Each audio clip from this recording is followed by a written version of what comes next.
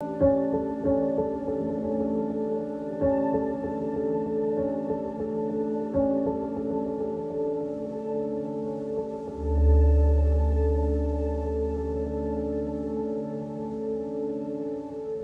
2, Epitaph. The village graveyard was a foreboding place.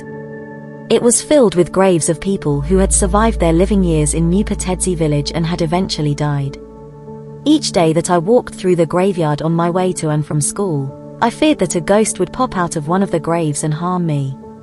I was not the only person in Mupatedzi village who had a phobia of the village graveyard. Several villagers purported to have seen ghostly shadows which eerily appeared out of the blue and glided aimlessly around the graveyard. Others claimed to have seen balls of fire floating above the graves and tall ghostly shadows of entities with paranormal height such that they were taller than the tallest tree. I'd observed that some of the graves were very old, unkept, abandoned, and had weeds and shrubs almost obscuring them, but newer graves were better tended. My mother's grave was located somewhere in the graveyard.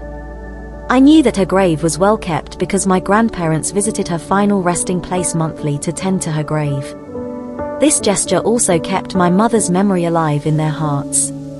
Every week, my two friends, Shingai, Farai, and I walked across the footpath that ran through the middle of the graveyard, which was a shortcut to our school, in silence, and we only resumed talking when we had crossed the graveyard to the other side.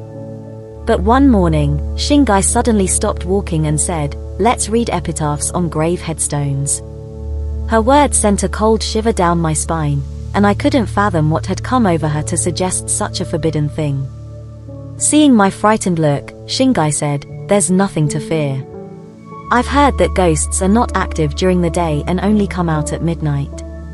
I was very frightened and felt nervous and uncomfortable, and in almost a whisper I reminded Shingai of graveyard etiquette that elders warned should always be observed when walking through the graveyard, which included not pointing to graves, maintaining silence as a matter of respect for the deceased, not walking on top of graves, and not reading epitaphs.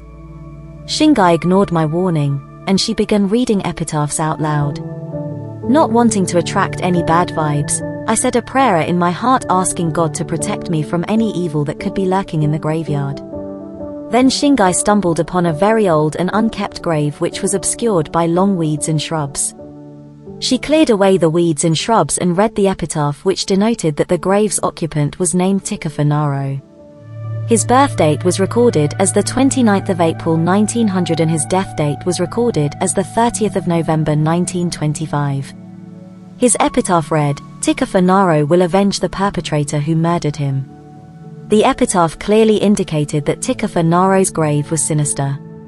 His death must have grieved his family so much, for them to write such an epitaph. A cold chill ran down my spine, I felt a shortness of breath, I became dizzy, and my heart pounded against my chest. Noticing my uneasiness, Farai wrapped her arm around my waist to support me, and as we walked, I tripped on a stone, but her grip around my waist managed to save me from falling to the ground. I sighed with relief when we finally got out of the environs of the graveyard. I told Shingai and Farai that I would never again walk along the footpath that ran across the middle of the graveyard and rather use the longer route to and from school. I would still reach school on time if I left home 30 minutes earlier than the time I had usually departed. For the rest of the day, I could not stop wondering who Tikafa Naro had been, what his life had been like, who had murdered him, and why.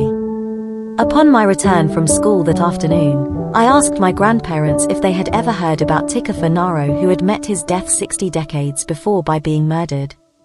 At the mention of Tikafa Naro's name, both my grandparents looked at me sharply and my grandmother questioned me how I had found out about him.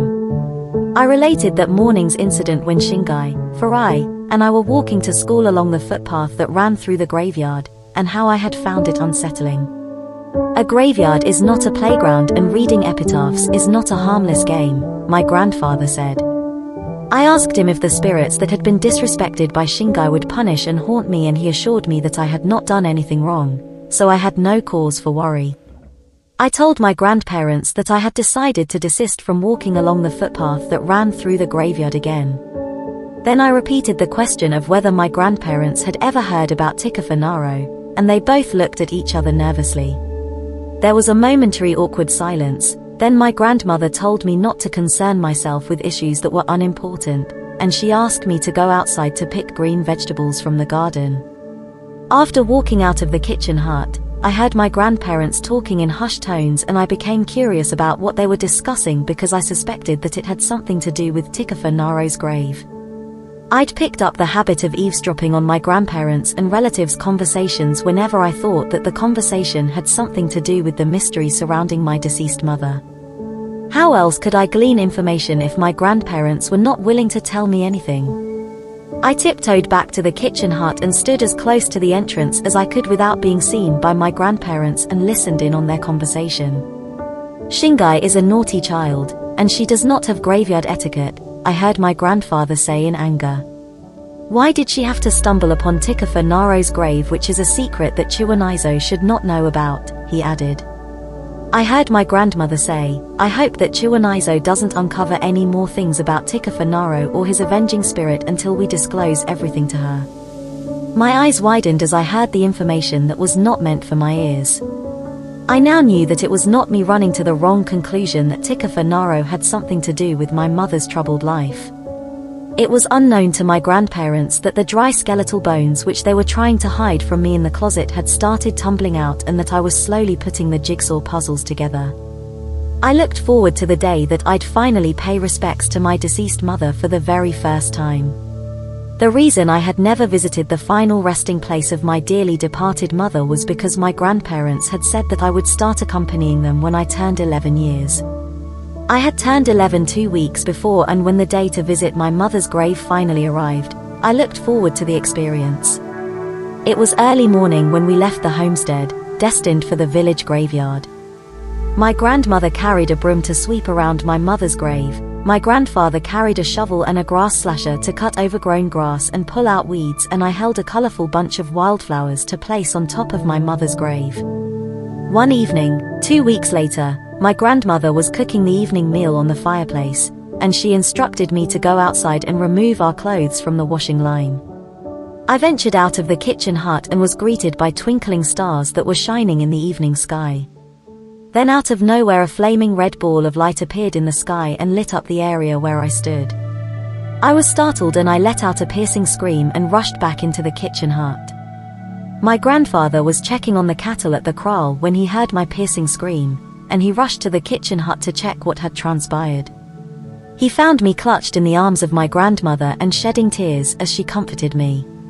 My grandparents understood that it was all right for me to cry, and they allowed me to shed my tears until my tears had run dry. After I stopped crying, they asked me what had freaked me out. I described the flaming fireball in the sky, which had appeared as if it was falling out of the sky, directly toward me to consume me. That was a frightening incident, and I understand why you're upset, my grandmother said. She went on to reassure me that if ghosts existed, I was safe and had no reason to worry because ghosts didn't harm innocent people. My grandfather added, according to my knowledge, ghosts are angry and restless souls of the deceased who were murdered and only mete out vengeance on the perpetrator, who caused their death. End of episode 2.